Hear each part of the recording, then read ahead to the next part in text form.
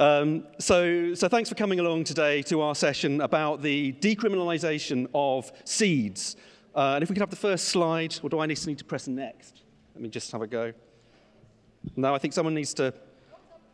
there we go. Brilliant. Thank you. So really what we're going to do today is tell you a story about the work that we've been doing with seeds over the last 4 years as a group, and the history of that work over the last 20 or so years. But our particular story begins in 2020, when a small group of us were planning to visit Dr. Steve Jones at the Bread Lab at Washington State University. And when we were about to fly out to Seattle, something happened, and the flights were cancelled, and we didn't make that journey. And so instead, Steve Jones took us for a virtual tour through the trial plots at Washington State University to look at all the different work they were doing with cereals, in particular wheat. And we felt it was just massively inspiring, and we decided to have lockdown remote drinks every Friday where we would talk about what we'd seen and think about how we could implement some of that in the UK. And one of the first things we began discussing on those Friday nights was the difficulty, the legal challenges to the sharing of this diverse, resilient seed, and how we might begin to tackle that problem to make it legal for farmers to trade and exchange diverse cereal seeds that don't conform to DUS, that definition of distinct, uniform, and stable, and aren't on the national list. So I'm going to do a little bit of context setting, and then I've got some fantastic speakers who will give you all the detail. So the bad news. We all know the bad news. We face a complex web of crises, I think it would be fair to describe them. They're sometimes called a polycrisis, and it's this combination of geopolitical, economic, societal, technological, environmental issues that we have to tackle. Everything from climate change to biodiversity loss, through to things like the war in Ukraine and the impact that has, to chronic ill health through poor diet, through to the problems we're having with the economy. And all those things are connected, and it can feel quite overwhelming. The good news is that that polycrisis, that is a completely disempowering and disabling concept. It's useless. It does nothing for us but stop us acting. And the thing that we need to remember is that we absolutely don't have to do everything. We have to work in the realm that we understand and begin to affect change in that place. And the great news is, as far as I'm concerned, we have all the tools we need to tackle that, whether it's economic, whether it's technological, whether it's social. We know what we need to do, we just need to start doing it. And there isn't a silver bullet. There's no single answer, but what there is a unifying concept which I think brings all these things together. And it's ridiculously simple, and that is diversity. On farms, in our context, on plates, and across the food system. And I began my life as an ecologist in the 90s, and then realized that food systems was where I could affect change in ecology. And I had the good fortune to meet Professor Martin Wolf, who established Wakeley's Agroforestry in the early 2000s. And Martin introduced me to a whole new level of diversity that I'd never really thought about. I'd spent my life prior to that point thinking about what goes on around the field. Martin was focused on what happens in the field and had begun work with the Organic Research Centre to create population wheats, these incredibly diverse cereals that had resilience to disease, had the capacity to adapt to climate change, and could offer, over a long period, consistent yields without inputs. Incredibly exciting. But no one was really finding a route to market for those crops that seemed like such an important answer.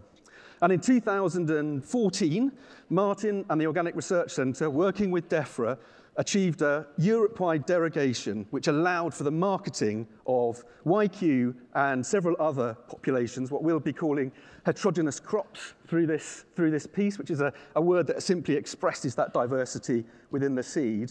And until 2021, we were trading those grains, exchanging them between farms, understanding what the routes to market were, telling stories to customers and eaters about how these grains were a potential solution to a really complex set of problems. And also in this room, there are other people who are doing similar work. Andy Forbes is probably here somewhere. I can see John Letts over there. And there's a big history and a big kind of building block of work that had been going on with diverse crops. So how are we actually doing? So this is the situation, really. Potentially, there are 300,000 edible plant species globally. About 200 of those are regularly eaten. 40 you might see in your supermarket, but just 3 comprise more than 50% of global calories. That's an extraordinary number, and all 3 of them are grasses. They're maize, they're wheat, and they're rice.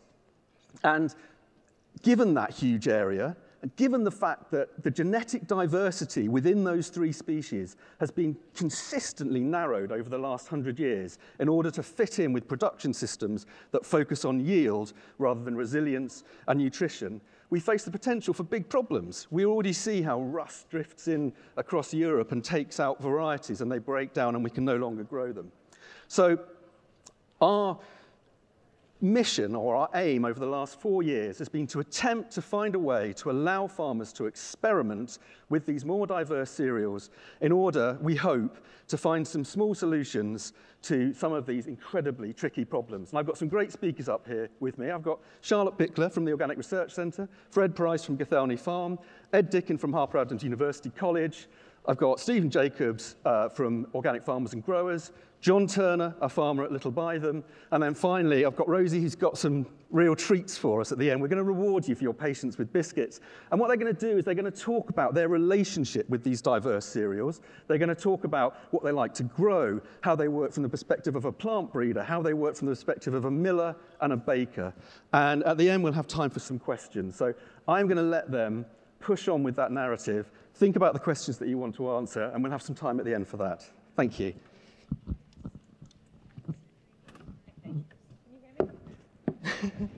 Do I have to turn it on? Okay, perfect. Good morning, everyone, and thanks, Josiah, for the great introduction. So we've got a photo here of the first seed crop of ORC Wakeley's population being grown at Greenacres Farm in Shropshire in 2017. And this is the first seed crop at scale. When we were allowed to begin marketing it, it was a real change in how we were doing things, because before that, every seed that was sold in the UK had to conform with the DUS criteria that Josiah introduced. This relaxation of the seed laws is known as a temporary experiment, and it ran from 2014 to 2021. So we find that there are a range of laws that impact how we can produce and exchange seeds. So this ranges from intellectual property to seed health and food safety. But the most challenging aspect which we were looking at during this experiment was around seed marketing laws and how we can relate to seed marketing when we have a genetically diverse crop that we're working with.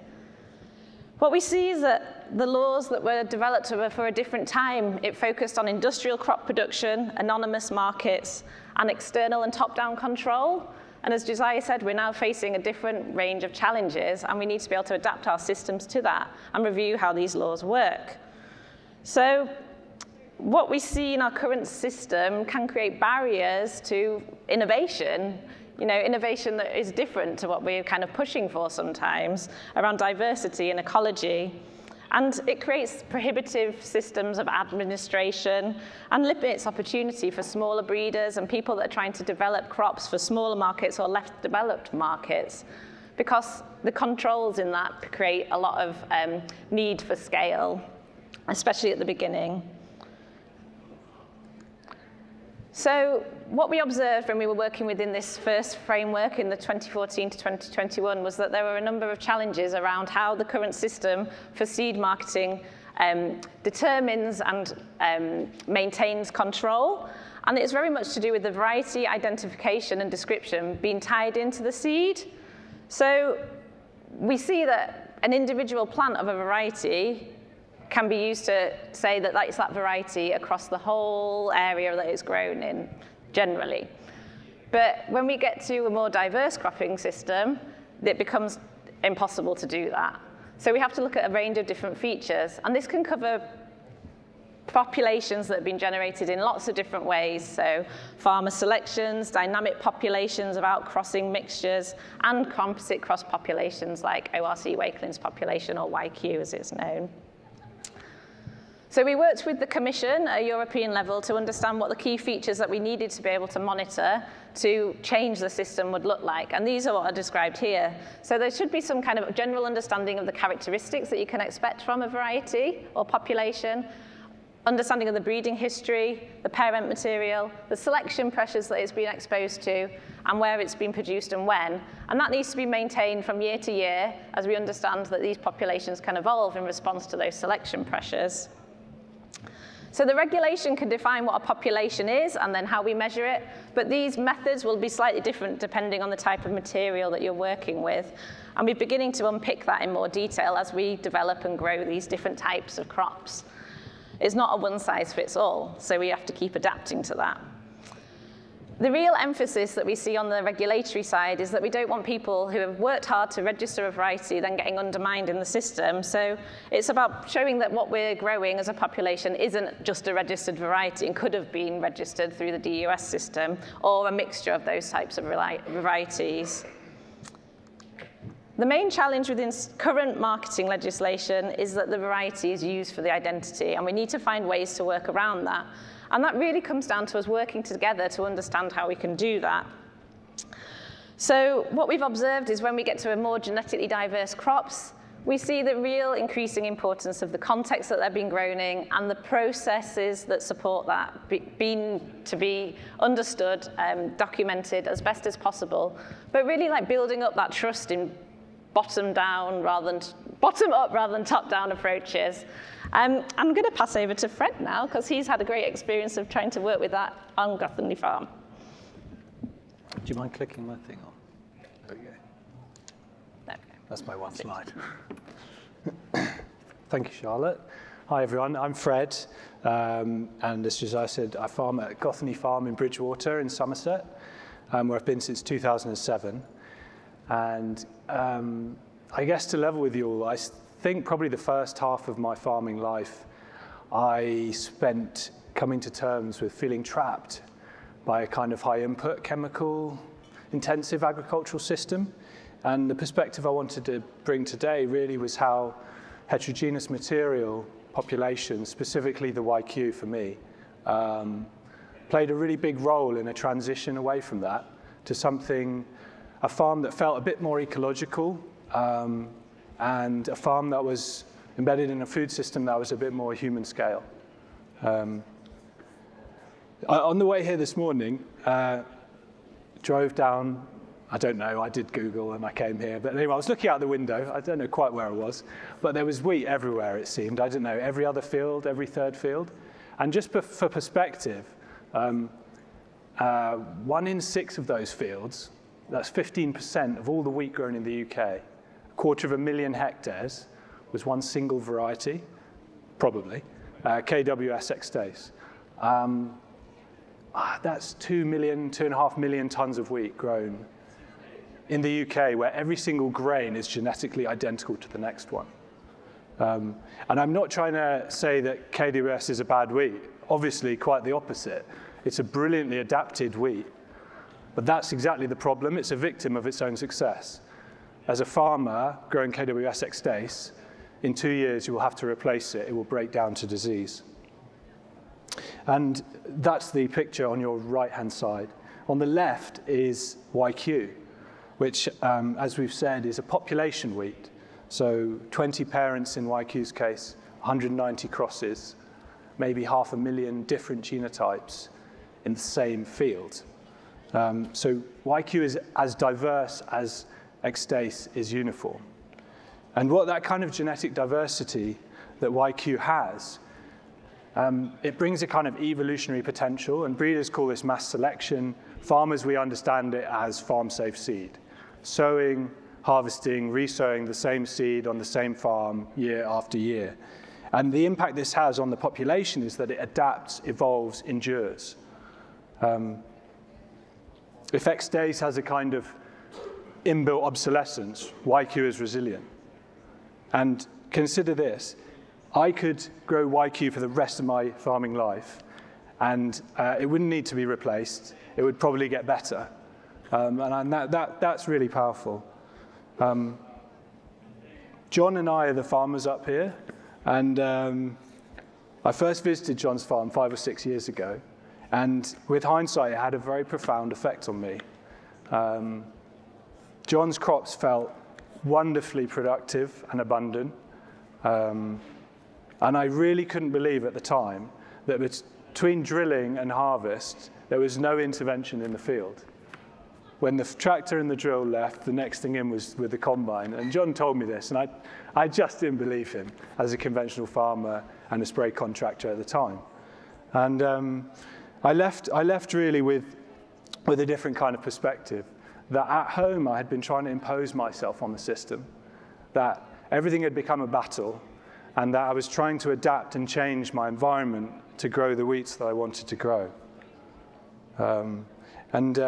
I guess it was the first kind of sense I had of what feeling ecocentric was compared with the kind of ecocentric model that I had been pursuing at home. And the YQ was a big part of this mental shift for me, because in the YQ, I'd found a wheat, a heterogeneous wheat, a population wheat, that would over time adjust to the characteristics and the challenges of my farm. So in terms of breeding terminology, the YQ is an adaptive variety. The X-Dace is adapted. And then we fast forward to the last kind of 4 or 5 years when I met most of these lovely people here, including Rosy, who has her bakery on the farm, Field Bakery. And that's really a reflection of, I realized that there's only so far you could change your practices as a farmer without considering the wider economic context of the farm. And the business that I was running was really deeply embedded in a commodity system of agriculture, and that brings with it a relentless focus on yield and scale, and therefore simplicity. And the other thing with a commoditized system of the commoditized food system is effectively you are very disconnected from the consumer. So there was no way of communicating the values embodied within a different approach that I'd seen at John's. And I wanted a grain economy that would support me as a farmer in deciding how I wanted to farm and work backwards. And you know, with hindsight, the YQ population took me on that journey as well. Because if the X-Dace is a variety that's defined by its uniformity, then YQ is defined by the people and the place and the farm on which it grew. It's absolutely a human identity, and that kind of identity is really powerful. And around a wheat like YQ, relationships and trust can build, and a much more connected human-scale food system can emerge. It's a system in which me as the farmer, I felt empowered to make my own decisions and choices on the farm, and it's a system that empowers everyone in the chain, and one of those people is the breeder. So we have a very own seed breeder up here today, Ed Dicken. Over to you, Ed.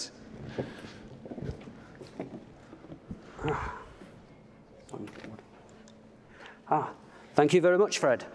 So I got started out in this sort of grainy world with interest in naked barley. Naked barley is barley for human food. So it threshes freely from the husk, and you can use it in all sorts of products. Why do you want to eat barley? Well, it tastes delicious, first of all.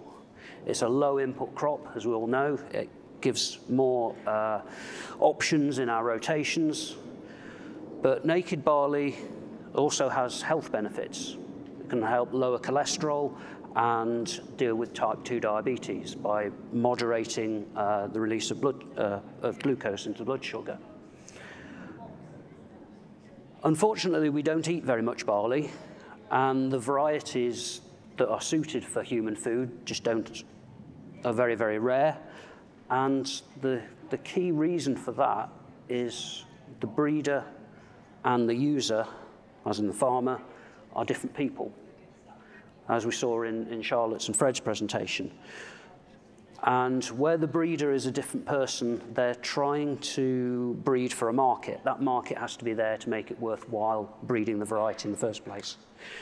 So with a small but growing market, that's why naked barley got forgotten about. So I started doing my own crosses, and that got me onto the idea that it's not just important what you cross with what, it's how you handle the material afterwards.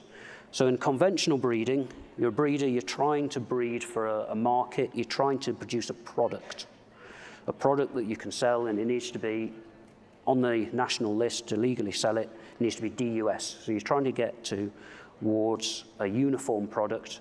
And the 20th century way of doing that is the pedigree method, where you do a cross, the F1 self-pollinates to the F2s, and you usually have about 2,000 to 3,000 F2s that then become the plant families, and then you select within and between them. And then you can speed that up a bit with marker-assisted selection. We won't need to go into that a lot, but the fundamental goal is to get to a uniform type of variety. Whereas me with naked barley, I thought, well, I don't actually need to do that. I'm making crosses with Tibetan or Syrian, very diverse barleys crossed into UK varieties. And then I'm wanting to throw away a lot of that diversity, so why not keep it? So that's what I've been doing, partly as a bit of a hobby, partly with the students at Harper Adams, and now we've got funding through Horizon 2020 program, a project called Crop Diva, Climate Resilient Orphan Crops for Diversity in Agriculture. So we're also doing intercropping as part of that.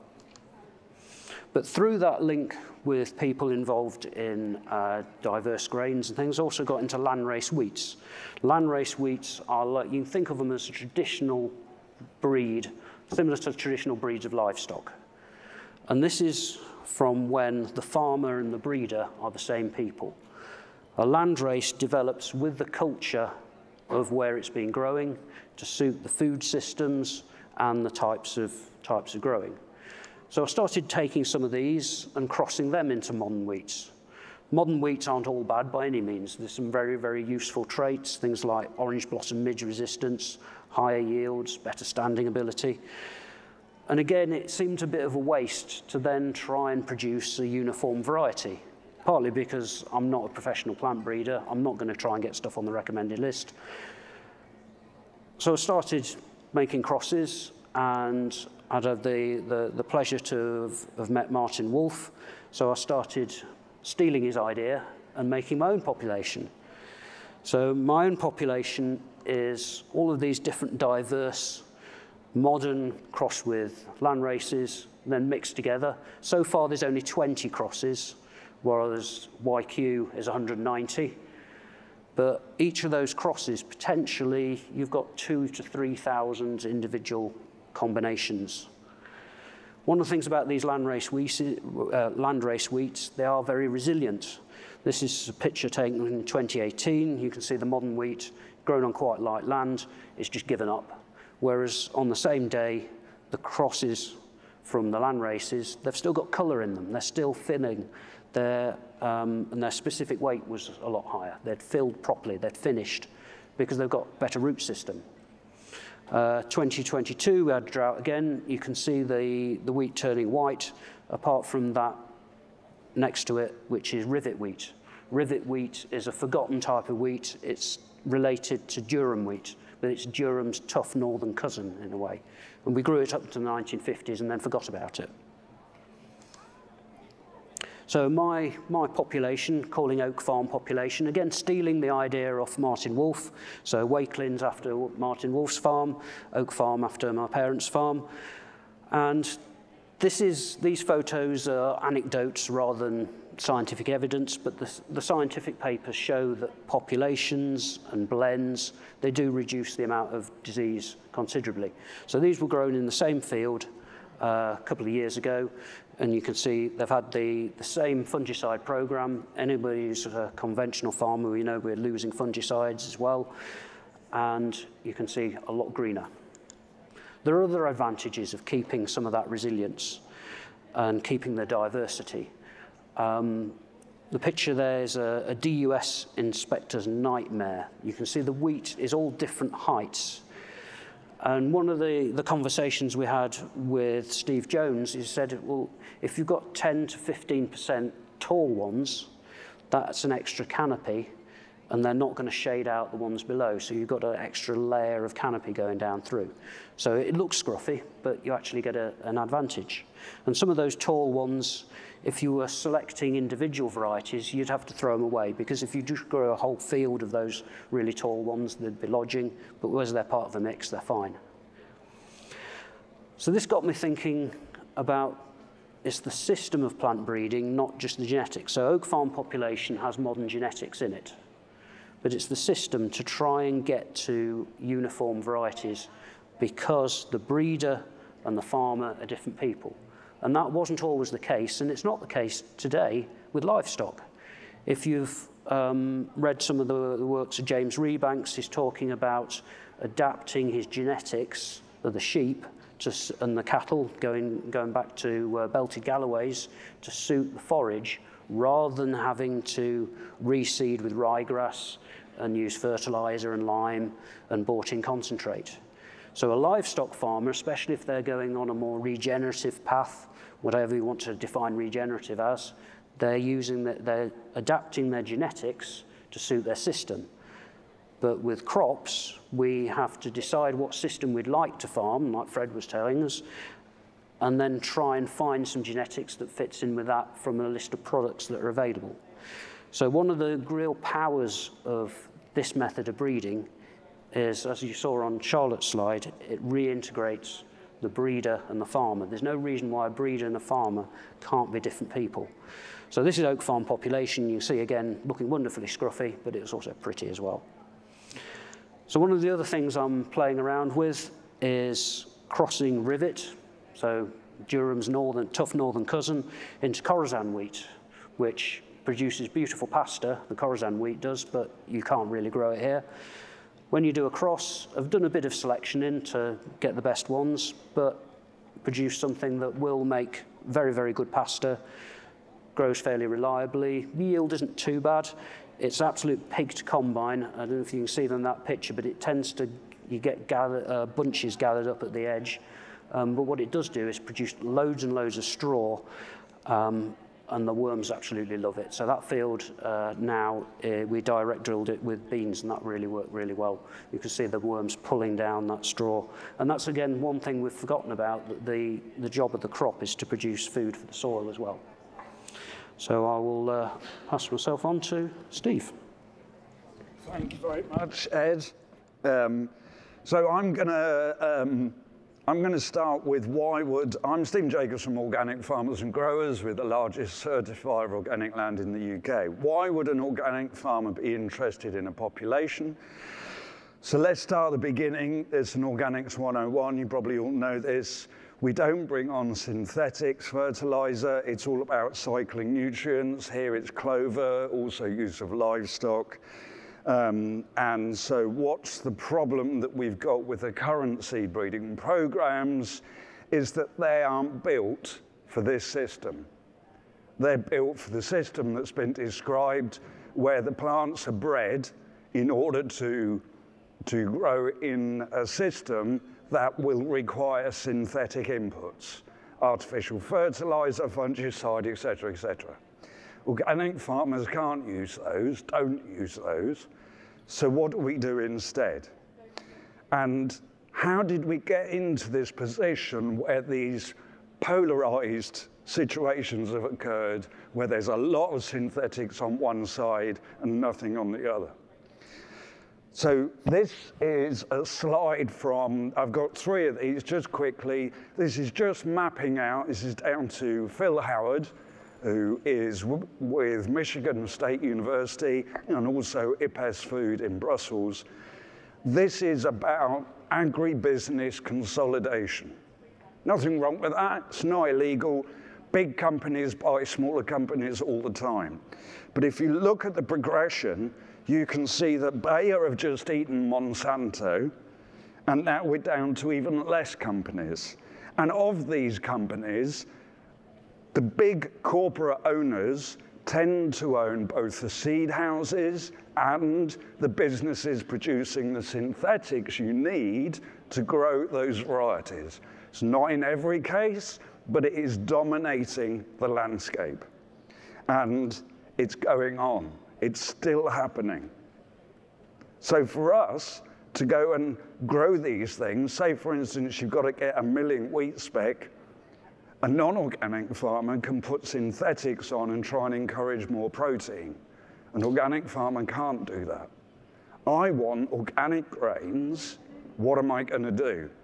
So I'm just going to pay respect now to somebody who couldn't be with us today, unfortunately, Kimberly Bell, because it was through Josiah that I met Kim. Kim is a baker at Small Food Bakery in Nottingham, and she introduced me into a way that we could use Martin's YQ in a loaf of bread. Because my problem was I could persuade organic farmers to grow the YQ, but who were they going to sell it to? So that's where the bakers come in. We'll hear from Rosy in a second. So my last slide, guess which one is the YQ and which one is the modern variety? I'll tell you, the YQ is the one without any poppies in it. Pretty as they are, obviously, that's a weed. This photo was from Mark Lee, who's an organic farmer in Shropshire, incidentally hosting the National Organic Conference next week. This, Mark says, is his best photo ever. I'm sure he's got brilliant photos of his kids, but this is a pretty good photo. The point here that's being illustrated here is that the YQ, the Wakelins population, will outcompete the weeds in an organic system where you cannot use herbicide. So Mark has reduced his ploughing. He's cultivating with various lighter tillage systems. He's got living mulch. He's got his crop rotation. His fertility build is clover and livestock. And this wheat really suits his system. And talking of farmers, I'll now hand you over to John Turner. Brilliant. Thank you very much, Stephen. Thank you. Yeah, so John Turner, we farm in sort of southwest Lincolnshire, just above Stamford. And like Fred, we sort of try, we do take sort of an innovative approach. We always try and remain open to what, you know, where we want to be 5, 10, 15 years' time, but we're also what I'd call brutally commercial. It has got to stack up. You know, at the end of the day, the rent's got to be paid, the machinery's got to be paid for, and that sort of thing. So we, you know, probably more so than you know, one or two others, have to focus on how we get from where we want to be to what we can actually do tomorrow very, very quickly. Our introduction to diverse grains, population grains, I think Kim must have been doing quite a lot of badgering in 2017, because we normally sit down at this time of the year with the windmills and with the bakers and say, okay, what do you want us to plant this autumn? We do the entire mapping for the next cropping year now. And they have to make a commitment that what comes off the fields in, well, it'll be 2024, they will be buying right through to 2025. And that's a real trust. It's a relationship based on trust. And, you know, we do our part, they do their part, and that's what makes it all work. And I think you're very much the same, aren't you, Fred? So 2017, we would sit down with the mill. What do we want to be growing? And Paul at Tuxford Windmill said, look, we supplied Kim at Small Food with quite a lot of flour. She wants us to grow some YQ under this commercial trial. I said, yep, well, that's it. She's going to commit to buying it. We will grow it, certainly. Popped it in the ground. And it was only then that we sort of started to understand the legislative context of this. It was done under a commercial experiment. And that market is an important one, because it's not only the legislation that controls the seed and the availability of the seed, but in a farming world, it also actually, you know, it controls the marketing. If you're selling a milling wheat off, on that passport, you've got to have the name of the milling wheat, and that's got to be a recognised name of milling wheat. There's no way I could put YQ on my passport if this was going to go off in a lorry, which is the default market. it would have to go as animal feed. And I've got absolutely no interest in producing food for animal feed on our farm. You know, we're trying to do stuff for human consumption. So yeah, back to that conversation with Kim and the commercial experiment. We put it in, and I was quite skeptical for the first autumn. You know, we put it in, and compared with the other stuff, we thought this really isn't very special. But come the spring, I mean, that just kept going and going and going. And when all the other single varieties started that senescence that Ed was talking about, they kept going, and it was the best yielding. And that's been the same. We've grown that every year. We've farm safe seed that. That has developed as a local landrace on our farm for 6 years. I would put this spring, this autumn and next spring, I would put all crops down to population if there was the market for it. So in terms of where we're going from now for the next sort of tranche of this sort of commercial experiment, the development work is to start to look at that marketing and how we start to take that to scale. And that's going to be all about building confidence. Charlotte mentioned the 1964 Plant Varieties Act. That came in to sort of give us a structure to enable farmers to buy seed with confidence that what they thought they were buying was actually what they were buying, and that it was disease-free and it was going to perform. And we need those same sort of guarantees or confidence building if we're going to take this forward to scale. That commercial experiment that gave us the space for this initial tranche of work to happen was an EU one. And one of the objectives of that ORC worked with DEFRA was about whether you could actually identify and authenticate a seed by its traceability, by tracing it back through the generations, rather than an inspector going into a field saying, yeah, that's my control, and yes, that's the same as that. Because you've got an incredibly diverse one, and I think even us who have been growing it for 5 or 10 years and looking at a YQ, it's a sort of almost, it's a gut feeling, yes, that is YQ, or there's quite a few off types in here. So this traceability is a really important factor. Originally, on that initial experiment, this was done on a spreadsheet, and poor old Charlotte and her colleagues in the office had to maintain that, keep firing that into it to DEFRA. And it's fairly clear that as one farmer then sold it to another farmer and it was swapped, maintaining that contact and gathering that data was going to be even more difficult. So what I'm going to do is give you a very quick walk through a tool called Heterogen, which we've developed collectively, which will hopefully take us from the initial process of putting them on a spreadsheet to one where everybody as a grower or as a merchant can maintain records of what they're doing, and that reduces the central admin burning. So this is it's a sort of a shared responsibility in delivering the same objectives that 1964 Plant Act was intended to deliver, but by taking ownership of it, taking responsibility of it, hopefully we can make that 1964 Act redundant. That's where we're hoping to go, or certainly I'm hoping to go. So each of them, and actually Heterogen is the sort of the name, with gen being information, Heterogen, it's a sort of reflection of it. Throughout its development, it's been informally called John's tool, so I'm really pleased that we've moved on to Heterogen. It's far happier with that. So everyone takes ownership of their business, when in this case it's us. Little person on the map, and a little bit of a sort of a biog of the farm. And the idea is in the next iteration of the development, what we can do is sort of have a link from a profile so that somebody goes into a field, QR code, they can learn about the farm and about the crop. The farmer will be able to map the fields just simply by clicking on a dot. Oh, that's me done 7 minutes, sorry about that. Farmers must stop talking. So they can map the fields very, very quickly.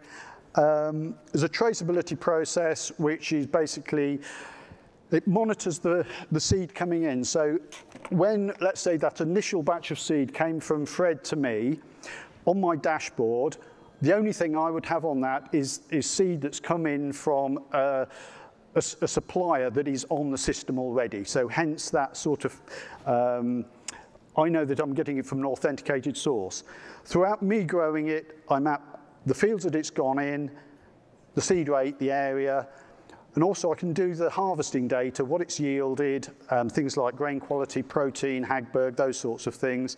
And if it's going on to seed as well, either as farm-safe seed for me or sell to another person, we put that germination rate, we put in the phytosanitary stuff, make sure that, you know, we're not taking bunt and septoria and passing that on to somebody else. So that's how we're hoping to deliver these sort of standards, a professional standard that these crops really deserve.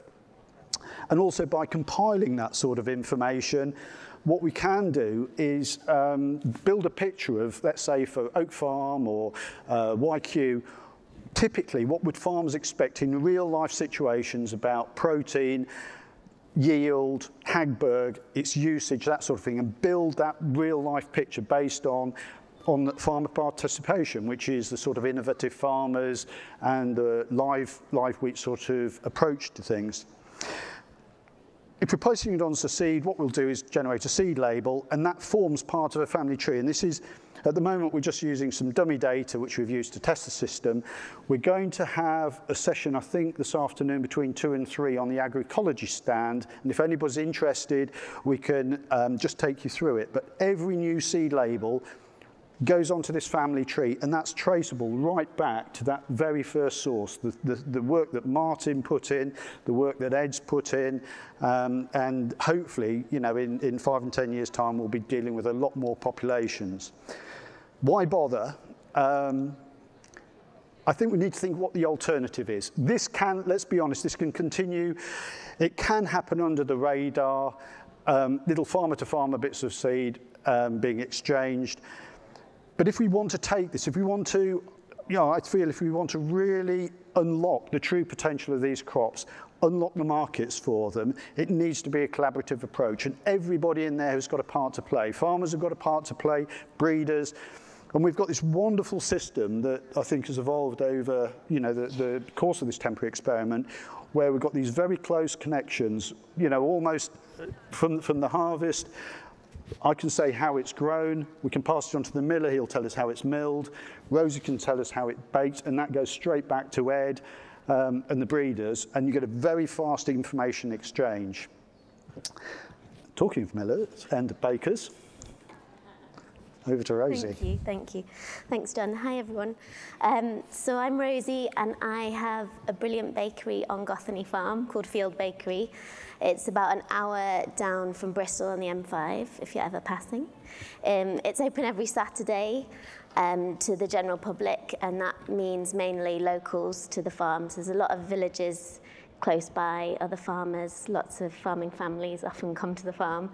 And ironically, being someone that lives in the countryside, often access to good food is quite evasive. So this has been a real joy for the people that live around there, actually, to come to the farm. And I often look up from pulling loaves out of the oven and just see everyone chatting in the queue and getting to know each other, and that's a really good part of having a bakery on the farm. So just in context, I'd been baking for about 7 years before I started the bakery at Gothany. I'd mainly worked with commodity white flour, so very low extraction, white monoculture wheat. It didn't have much flavour. I was sourdough fermenting it, so I was feeling a bit more happy about that because I was putting more nutrition into the bread, but I knew there was a big problem there to be solved of where that grain was coming from and what system it was supporting. So I moved to London for a bit, worked at E5 Bakehouse, which was committed to using UK-grown organic wheat. And that was a big learning curve because they fresh mill in the bakery. I met lots of people there, such as Kim at Small Food, who's been really inspirational as another baker who's championing these diverse wheats. And I also met Fred around that same time, came to the farm, started to have a lot more conversations about what his parameters were and me as a baker, what I was looking for. And we aligned on a lot of values around the climate crisis and wanting to do something about it. So I think a lot of bakers might feel like I did in the past, quite overwhelmed with the problem and the scale of the problem, and think, how can I actually get involved with doing something positive? So using Grain Direct was actually one of those things that I could do.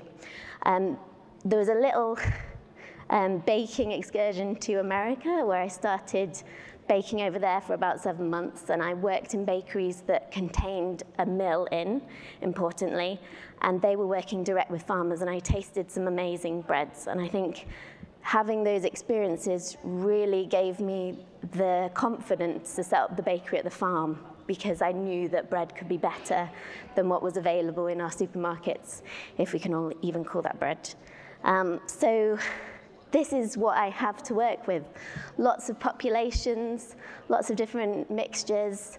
These are from different farms, not just Fred.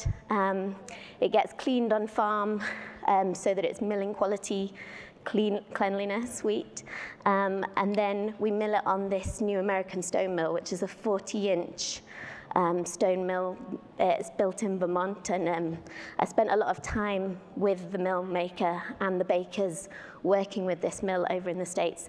They're now all over the world, so they're really taking over in terms of that kind of connected, small-scale milling, getting grains out to people's plates locally. So they're a really good tool, and we share that tool. So Fred and I co-own it, and I also mill for other bakeries.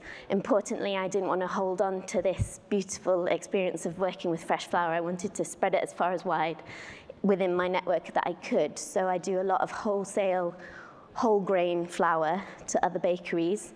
We also have workshops for those bakers to encourage them to use this flour and to show them techniques and basically build their skill level. I think that's something that I'd like to mention is, as a baker, there's only so far you can go with white flour, and there's so much more to learn. There's so much more flavor out of using diverse grain, and so much more beauty in the job and connection with other people who work in this. So farmers, millers, bakers, all of them hanging out a bit more together and sort of learning from each other. So this is doing a workshop. We do a lot of workshops, not just beginner sourdough workshops, but with professional bakers. On the left, there is some loaves that I made out of 3 Southwest farmers' grain, all made beautiful loaves, really tasty, all 100% stone ground flour. Some of them are 100% YQ as well. And I just wanted to prove the point that bakers with skills in sourdough fermentation can actually work with wheats that are actually outside of the very narrow parameters that bigger scale mills set up. And I also think about every time I'm mixing dough, how's that been grown, the people involved in it, and it brings me a lot of joy to actually give that to my customers. I feel really proud of the bread that we put out to people, and I think that's an experience that I'd love other bakers to be part of. Here is the Southwest Grain Network doing its thing, getting together, learning about milling here, learning a bit about farming as well at Gothany. So we try and get together regularly. There's lots more plans in the future of how we can do that even better. And there's a real conversation within the group about how to use diverse wheats and how to get hold of some of these populations, which is going to be great for us as a community to all be buying into it and all be using it and learning from each other. This is a workshop.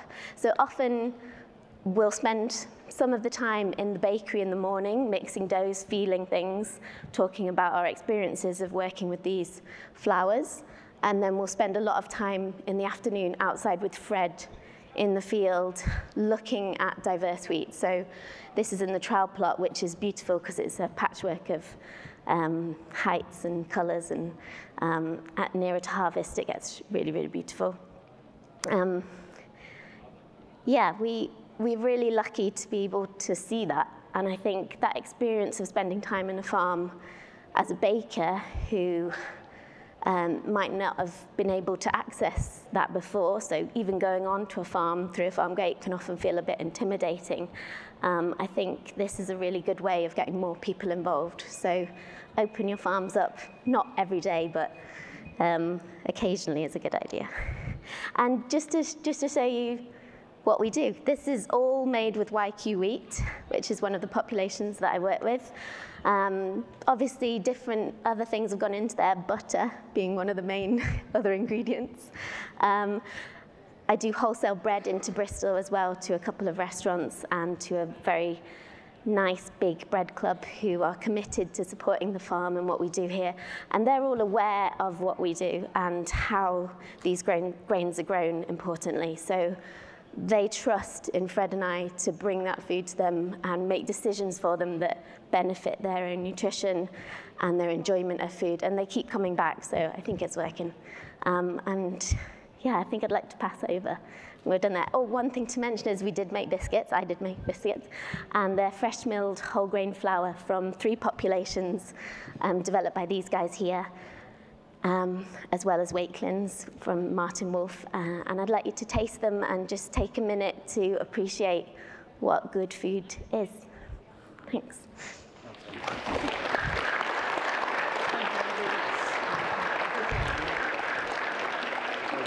Can anyone hear me? Yeah, there we go. Brilliant. Well, thanks everyone for that kind of really broad perspective about why it is that these diverse cereals are so important. They're resilient, they're tasty, they're nutritious, they bring together communities, they offer a part of the answer to those complex questions that we were discussing right at the beginning. And I think what's been really critical in this journey that we've been on over the last 4 years is that we've been talking to DEFRA, we've been talking to other stakeholders, as you might broadly call them, who are, conventional breeders, and trying to understand how we can assure those kind of very conventionally minded processes that we can kind of look after this process without spreading disease or undermining the role of the breeder, which is critically important. We need to reward that work that people like Ed are doing.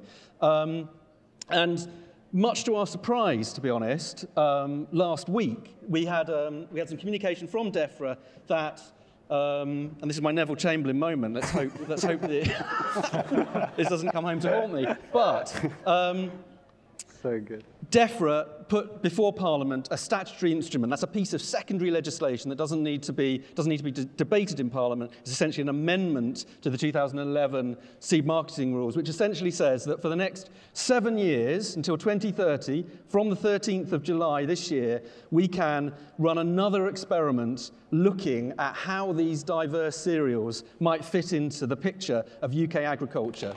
It's really, really exciting. Really, really exciting. And this will allow us to demonstrate, one, that we're all very responsible and a safe pair of hands, as it were, but also that there are other metrics, there are other things we need to be measuring when we look at whether a cereal is suitable for production on farms. And that includes the connection, that includes the flavour and the nutrition, that includes the adaptive capacity to particular agro-ecosystems. And we're going to use this 7 years to demonstrate that in the hope that we can convince DEFRA and the government, whoever that may be at that time, and who knows, that we can change the primary legislation, that we can adapt that 1964 Act to prevent the criminalisation of farmers. Because, as has been said, it is possible to swap and exchange those seeds. It's technically not really the correct thing to be doing. But if we're going to really spread this out across the farming community, we need to do it openly and transparently and with kind of demonstrable benefits, not kind of backhanders. And that problem that existed and that created the 1964 Act, which was farmers not knowing what it was that they were growing on their farms and disreputable seed merchants selling material that wasn't what it was supposed to be. So it's incredibly exciting. Delicious biscuits from Field Bakery. Very little time, but we have got time for a couple of questions, I think. So if anyone has a question, Ben. There's a microphone, but it's... Thanks. Ben Reynolds from Sustain. So in this next trial, if you get it, fingers crossed, what seeds, what cereals would you be trialling, and for what market? Would it still be ultimately for flour into bakeries, or It could be anything. It's very open. So all the main cereal species are included, and the definition of what is a heterogeneous crop is very wide as well. So it'll include those land races. It'll include things that have been developed on farms through mixtures that have then outcrossed. It'll include things like YQ. And we've talked a lot about YQ. YQ is not the answer. Martin never felt it was the answer. YQ has been the wedge that's opened the door and helped us to think differently about all of this cereal work. So we hope there'll be a whole new wave of things like Ed is doing, creating a Khorasan rivet cross that's brilliant for pasta. There could be all sorts of things that emerge from this. Oh, yep. Hi, thank you for that. That was really interesting. Do you think it's possible to legitimize existing other populations through this online platform? Or is it more the case that the populations will have to be born out of this sort of coming existing framework and sort of carefully identified, tracked and traced from now? Or can you sort of go retrospectively almost? We can go retrospectively. Charlotte's probably a better place to... Yeah, we're going to work to build back the records so we can start to build a picture of what these seeds do, where they've been. It will rely on us all working together to unpick the historic information. But yeah, that's why we're really excited to get everyone involved as best as possible, so best foot forward, so we can really build up a story of what we can expect from populations that goes beyond YQ, because sometimes we make generalizations on what a population does based on a single experience. So we really want to get as many people involved to broaden that up. Anyone else want to add anything? I think the conversation with DEFRA is also going to be a continuing one throughout this, because it's not just the legislation, from 1964 that shaped farming. It's also all the processes that have built up in that time around it. And at the moment, we have the starting point is quite a formalised way of agreeing what is a new population, what is a land race. So I think that is a conversation that needs to evolve. We need to demonstrate the strength and the potential from these local land races, from farmer breeding and that sort of thing, and have something that is far more fluid, far more dynamic. It's really important that there's that integrity, that it has a unique identity, that what we're not doing is by the back door just opening up somebody who's mixing 3 or 4 varieties and calling it a land race. There has got to be something genuinely new about this. But if there is something genuinely new, I think it's in everybody's interest to get that recorded and start to build up these family trees and understand how they're evolving, understand the value of them. I just wanted to add, the other thing is the value of them in the supply chain. So Josiah said it, Rosy said it, is that what are you growing it for? Where's your market? So one of the things that this group and working with groups across the country is to look at how we can get, starting off with small scale, people growing for food rather than just as a commodity, people being able to connect with the customer directly if possible, and developing crops that suit the human gut and soils without synthetics, and joining that circle. One more, and then we're really pushing it, and everyone needs a biscuit. So one more question. Vanessa at the front there, you've got a question. That's super quick, though.